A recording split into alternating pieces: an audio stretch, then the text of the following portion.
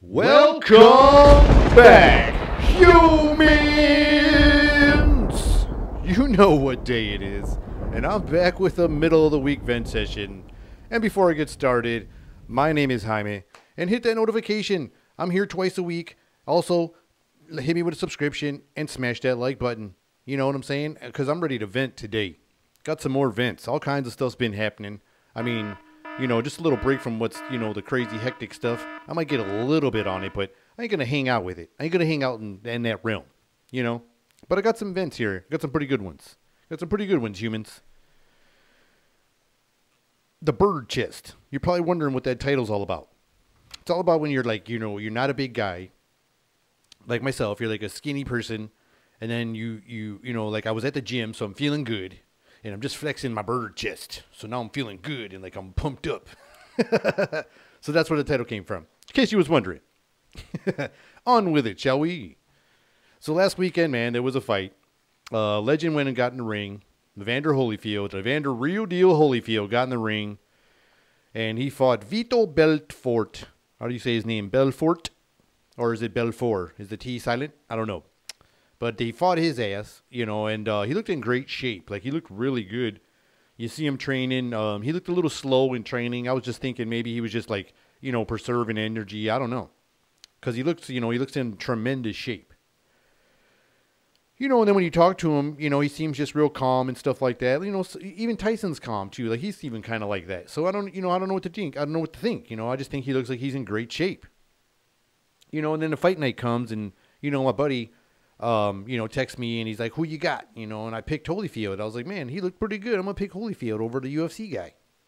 And I was way wrong, man. You know, like I was telling you, when you watch a fighter, you know, you watch one of your favorite fighters that you like, and then you realize when they're in the ring way too long, you know, and you're watching it with your bare eyes, you know. Like when I watched the Manny fight, I was like, man, he got real slow at the end there, ran out of juice, you know. And so it was like, it was just tough, you know. It was just tough to watch that happen, you know what I mean? So Holyfield got in there. He looked really kind of sad. You know, it did not look good. You know, that guy came over there and just started, you know, bulldozed him right away. Just started punching him a lot, and Holyfield couldn't do nothing. He was kind of trying to do his old school, like, he was trying to do like his warrior, you know, style. I don't know if you guys remember, anybody out there. I'm sure you do if you know Holyfield in boxing. You know, he had that warrior style. Like, he would work in your, you know, through your offense by taking some punches, blocking some, absorbing some things to get in there to, you know, get inside and, you know, work inside and things like that, you know. And he was trying that stuff, but it seemed like his, what do they call it? Like his mechanics weren't, you know, really there this time. You know what I mean? They weren't communicating on the same page. Because he was just like late reacting to everything, man, and taking too many punches real quick. And then he got knocked down, and then he got knocked down again, and so the referee ended up stopping it because he was just, like I said, just taking a lot of punches. He was fighting like Rocky Balboa style, you know what I'm saying? Like eating like 100 jabs and shit. And so they had to stop the fight, man. I mean, I agree with the referee because it was just like getting worse. And then what made it, you know, kind of tough at the end there, they interview him and he act like nothing was wrong. You know, he's like, oh, I'm ready to do it again. And I'm like, man, really? Because you didn't look that good in the ring. You look in tremendous shape, but you didn't look that good in the ring. And I'm just keeping it real. I'm a fan of Holyfield, and he did not look good in the ring at all. At all. His open workouts was the probably best highlights of his, you know, that boxing. I wonder what his sparring was like, because those guys probably punched him a lot, and that's probably affected him, you know, at fight night. I'm wondering if that had, you know, an effect to it. Because, man, he just looked really bad. And then you had, you know, legendary UFC MMA fighter Anderson Silva went against Tito Ortiz, another legend fighter. And they went in the boxing ring, got with each other.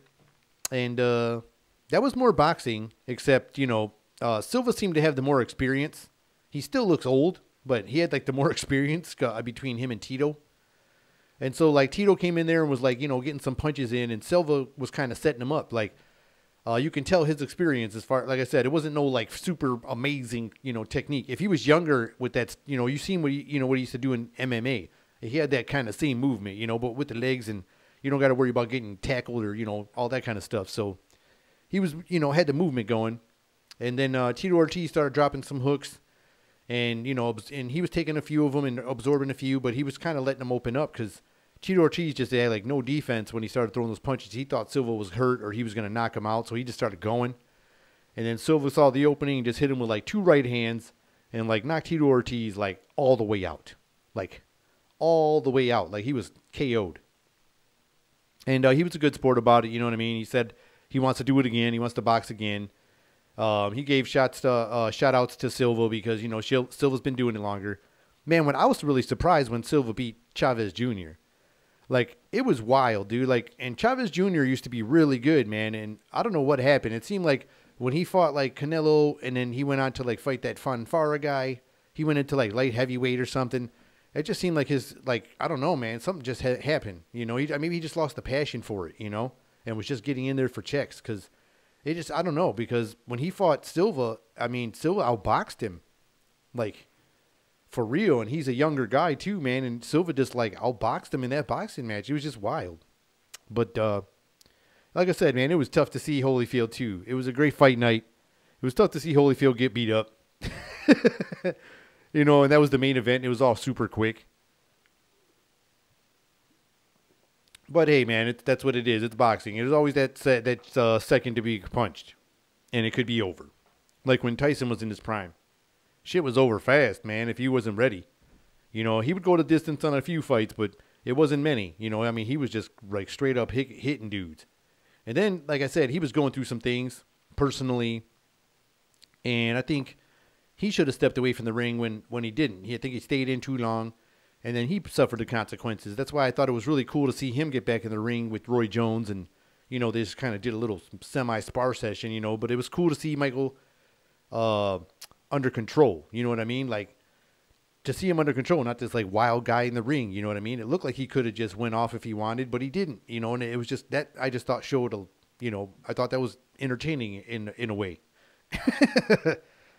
But, like I said, I'm really enjoying these fights when they're doing these. Like I said, it's tough, but that one I think was tough. I don't think they should have let Holyfield in the ring. I don't know who did his test, but it was a big name. It was supposed to be De La Hoya, but De La Hoya got sick. So, he was a last-minute replacement, but it was also a big name. But I think, I don't know. Like I said, I don't know if he sparred a lot before this match, and that had effect on it, but it just looked like his motor skills were just a little bit late. A little late. A little late, in my opinion. But anyways, on with some more Vince. Watching some news clips or, going through and seeing people catching people slipping. There was live TV going on.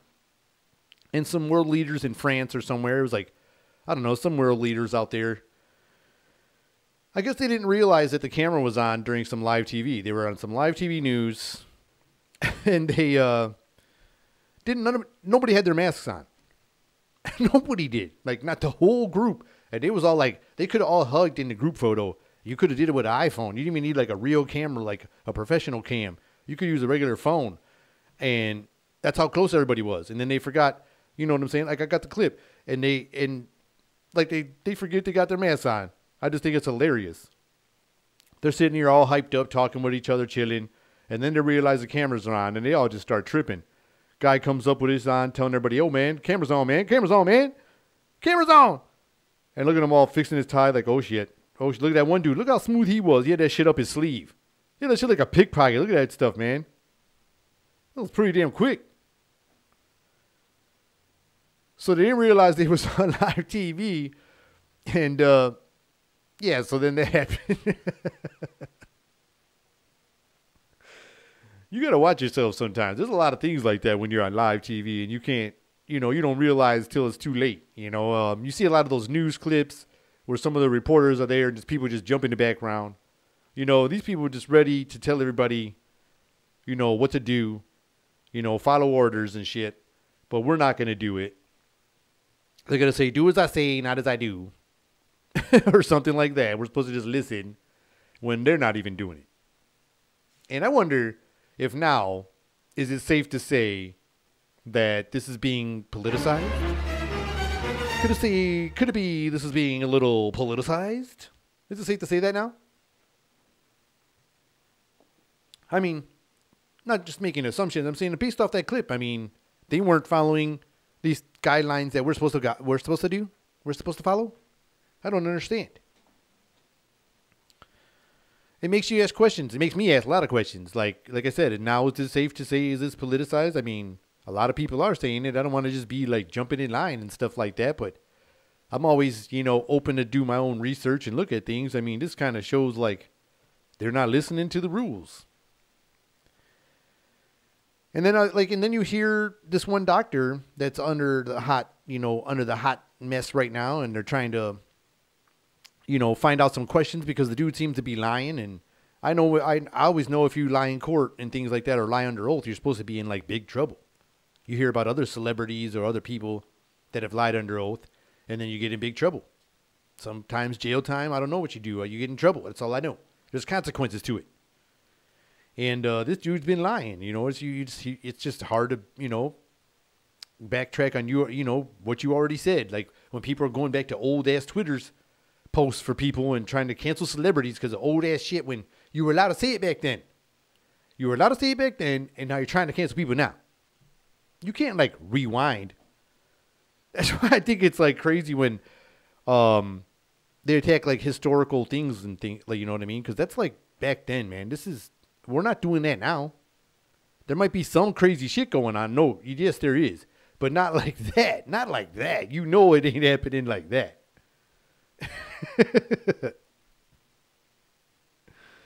But anyways,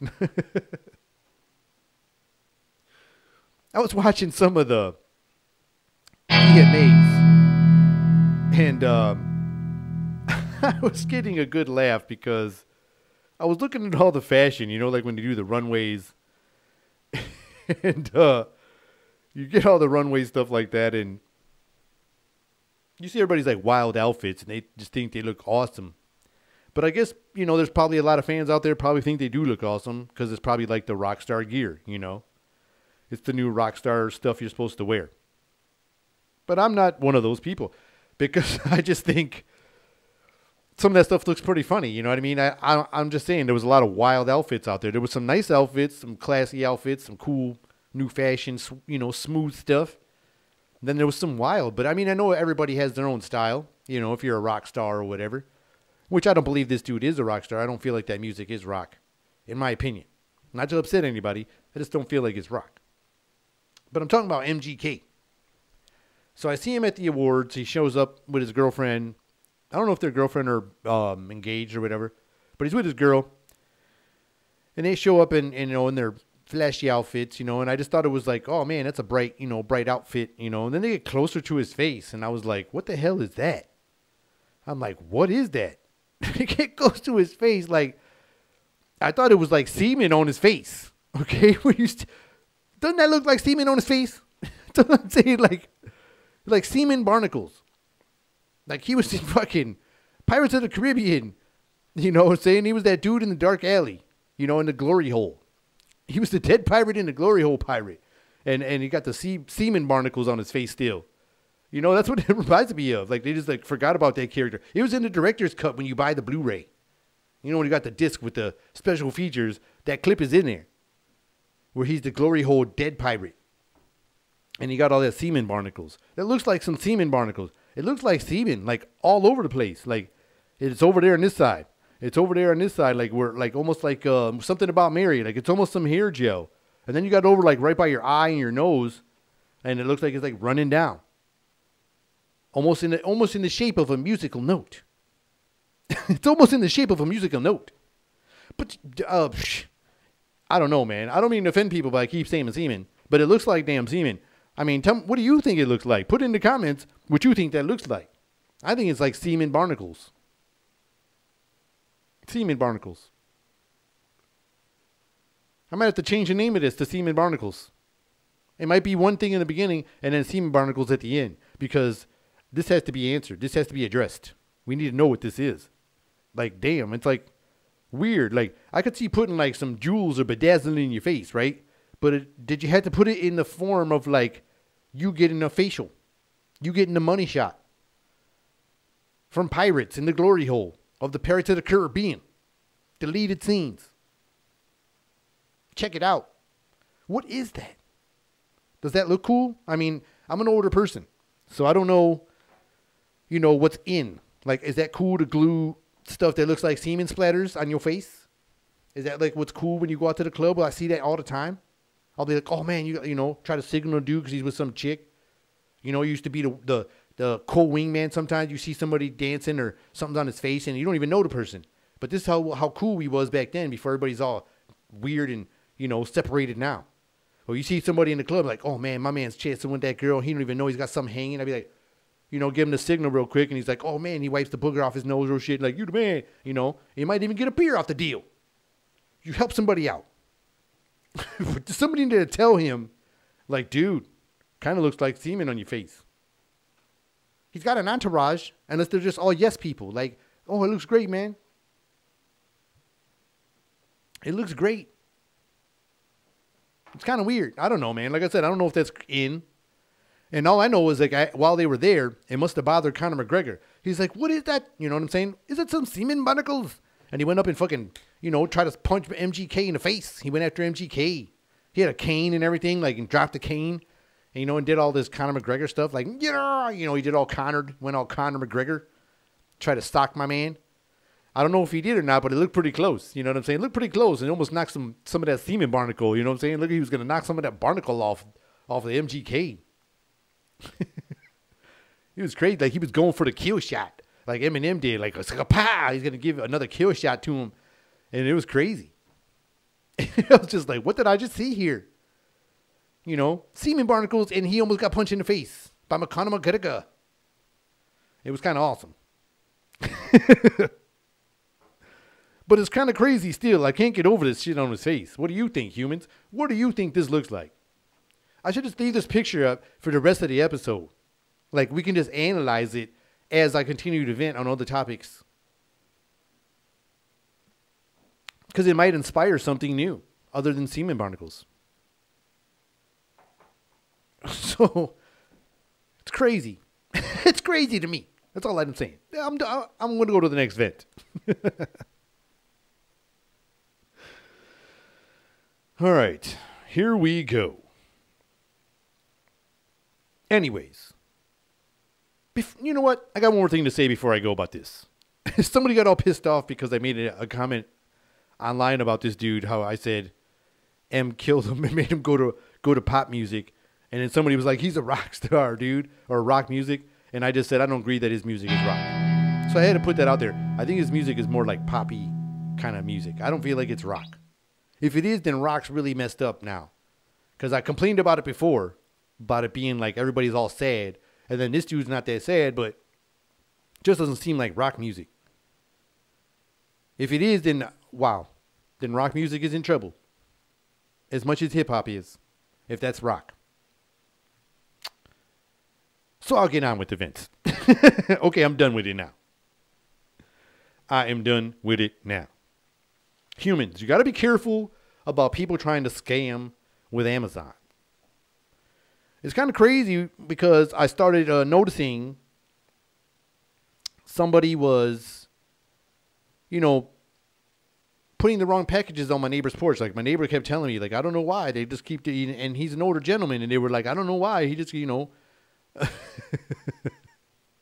I don't know why. It's no, he actually talks really quiet. So I'm not going to. So he actually, he's an older gentleman, and he, I talk to him when I'm out in the yard doing yard work and stuff. We'll be doing yard work on the same day, and I'm like, "What's up, neighbor?" And he's like, "I don't know what's been going on, but I keep getting Amazon packages on my porch, and they're not mine. They say a different name. It's got my address, but they're not mine." And he don't have this southern accent. I don't know where this came from, so I'll continue. But they're not mine. I think that's where I left off. They're not mine. And I was like, well, what? Have you opened them? He's like, no, because they don't have my name on it, but it does have his address. So he'll, call Amazon or whatever, and then next thing you know, somebody comes from across the street or somewhere down the street, and they're like, oh, I'm sorry, that's my package. I think they said they put it in the wrong address, on the wrong house. And so he's like, okay. So he didn't think nothing of it. He just said that, He's like, I wouldn't have thought nothing of it, but it started happening like, he said it thought it was weird because it had started happening like 4 and 5 and 6, 7 times, So I was like thinking, let me put my detective hat on. No. So I was asking him, I was like, wow, man, I wonder if they're like, telling them they're delivering it to the wrong package and, getting double the packages or whatever, kind of scamming them. And that's what happened. They ended up getting in trouble. They were scamming their ass and got in trouble. I don't know what happened, but I seen all kinds of stuff, and started hearing some things. And people were scamming, so you got to be careful out there. If you start seeing packages show up at your house that ain't yours, and then somebody comes over like, oh, I think they delivered my package. And like, oh, really? I'll just keep this one. You get the second one they send you. You should just start keeping it. Like, if it comes to my house, it's got my address, and it ain't your name or nobody that lives here. But it's got my address, and it's like specifically correct. I'm keeping it. I'm keeping it. You knock on my door, I'm gonna be like, yes. Like, did you receive a package of mine? I'm like, no. I'm like, oh, I thought you might have. I'm like, no, you didn't. You thought wrong. You thought very wrong. So I'm keeping them. I don't care. You're gonna bring me a package, and it's gonna have my address. Like I said, if it's got my address, I will investigate it, and I'll probably open it and check it because it does have my address. Maybe. Just to see, I'll shake it around and I'll give it a look-see. And I might just have to go with it, go through with it and open it up. But you got to be careful, man. Like, you should pay attention, if people start sending stuff to your house, like I said. I would do that just to see who it is, just pull it in my house and be like, no, man, I don't know what you're talking about. I bet you they wouldn't do it at my address anymore. I would think they would stop if you started keeping it and saying, like, playing all stupid. When they come to your door, like, no, I didn't get no package. No. You know what I'm saying? And then they show up at your house when Amazon's there to see if this is theirs. And I'm like, what are you doing in my house, man? This shit's got my name on it. This time it would be really your package. You know what I mean? And they'd be coming around trying to snoop around your package. Ooh, that sounded weird, didn't it? Come around, snoop around your package. I kind of worded that very wrong. No. All right. Well, a lot of crazy stuff has been happening, humans. As you can see all on the news, it's all unstable out there. People out there, fighting, wanting some free, wanting the choice. They wanted to have the choice to get it or not. Whatever your choice is, they want to have the choice. But the fact that they don't is starting to upset people a lot, and they're forcing it on kids, and they're, we feel like they're forcing it, and they're forcing it on everybody, and a lot of people aren't with it. But and there's some people, there's a few people out there starting to go out on the streets and trying to protest and, and talk about it and speak their minds on it, on the subject. But I thought there would be more, because people went out there and marched and protested and rioted and looted for like all kinds of initials. There was all kinds of initials to march and riot and loot and march and crazy and, protest for. But I don't see like all those kind of numbers coming out there and, trying to protest for more people for our freedom. I was just really surprised that more people didn't go out there and go bananas for our freedom. And maybe it will happen. I don't know. But it's just kind of weird. Like, I just thought that people would, the way we reacted to other things, back in the day, when the other guy was in the house, like people were going like bananas out there over all kinds of these initials to stand up for all these initials and all these things. I'm just saying all these initials that way because in case I forget one, I don't want to, people be like, oh, what about me? So I'm saying all the initials, all whatever initials they were and all the names, everything, everybody was out there fighting for all those things and stuff like that. But now I think everybody should come out together, and I just thought more people would have been out there for the freedom part, so I don't know, man. It's kind of interesting. Maybe it could unfold. You never know. You just never know. I'll be staying tuned, that's for sure. I'll be staying tuned and watching. Staying tuned is one of those old phrases I said you're not supposed to use, and that's how you can tell my age. I was like, I'll be staying tuned. I'll be tuned in. So I'll be watching and paying attention to see if we go out there and start protesting and, you know, getting out there for our freedom. We'll see what happens, humans. We'll have to watch and see.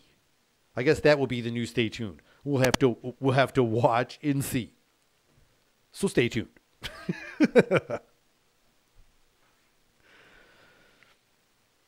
Well, if the Illinois mayor doesn't get a lot of you know, a lot of stuff already and a bunch of memes, people talk trash on the way she looks and like makes a lot of jokes on all that stuff. I mean, you could do that for days. But I'm not going to, I don't know. I might go there, but I don't know if I got to go there. I might, in a desperate move, I might go there. No, I'm just kidding.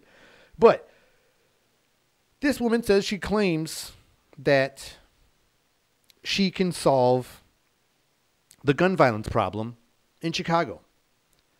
Because in Chicago, there are some areas in Chicago where the gun violence is just like off the rails. Like people are getting shot every day, like a lot. I mean, I know there's people getting shot a lot of places every day, but these people are like getting like, they're statistically all over the news. Like these guys are like, you know, MVPs of shooting. You know, like if there was like an NBA or athlete stat, like they always talk about these dudes' stats. They don't talk about everybody else's stats because these dudes are like insane. So in Chicago, in this area, there's a lot of gun violence, and she claims that she has a remedy. And I saw the article. I'm like, oh, let's see, maybe she's got a plan. Let's see what she's got a plan. Somebody's got to have a plan for something, because it seems like some dude ain't got no plan. But I won't go there. Maybe I will. So she has a plan to stop the gun violence. It only came after, statistics, like I said, come out and said that there were more shooting deaths of teenagers, just teenagers alone. There were more shooting deaths of teenagers than there were of the COVID deaths. And it was like statistically, stated on there. I don't care if they try to fact check. I mean, it was in the article. It was in everything. It was all over the place. And they were showing that, the website they got it from, which I don't even care what it is because I'm saying it. So they say there was more deaths from shooting young teenagers than what. So she decided to come out with this plan. She says she's going to sue the gang members. Yes, humans, sue the gang members. I don't know. Do gang members get like pay stubs?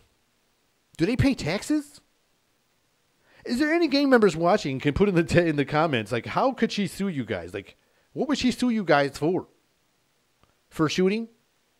Or I don't know what she would sue you guys for. I don't get it. Can somebody answer me that in the question? She said she wants to sue, if there's any gang members watching, she wants to sue you guys, or you gals, damn it, you everythings, whatever gang members out there. She wants to sue y'all if y'all are shooting people in Chicago. That's her remedy to stop the violence. Do you guys pay taxes and have pay stubs? Like, do you guys work a regular job and then you gangbanging? Some people probably do. I mean, some people probably have to do both. Who knows? It's a tough world out there, man. Sometimes, it's crazy. So people could probably be doing those double lives. I'm sure there is a lot of people out there. There's a lot of people out there. In my young, troubled past. But now I'm grown. But anyways, it's just like crazy, man. Do they got pay stubs out there? And what? Like, what are you going to, how can you sue a gang member? I don't get it. Like, you got to have proof it's the person, or you're going to sue just the whole gang. Like, you find out, like, the rival gang of this gang, and then you're just going to, like, subpoena the whole gang? That's kind of weird. You're going to sue a gang member. I don't understand how you're going to do that. Like I said, and if any gang members watching, put in the comments, how can she sue y'all? Like, and what would she sue you guys for? Like, they don't know what you guys make. They don't like just like have you guys like audited. Or they got to, I don't understand how they're going to sit here and sue y'all. I don't get it. I just don't get how they're going to do it. I don't see how they're going to do it. Suing gang members. That's quite strange, humans. And not as strange as what was on MGK's face. For real. Well, I hope you guys enjoyed this episode. And if you did, I would appreciate it if you would hit that like button, smash that subscription, and turn on those notifications because I am here twice a week. And I am Jaime, and this has been another episode of Meant to Vent. Till next time, humans. See ya.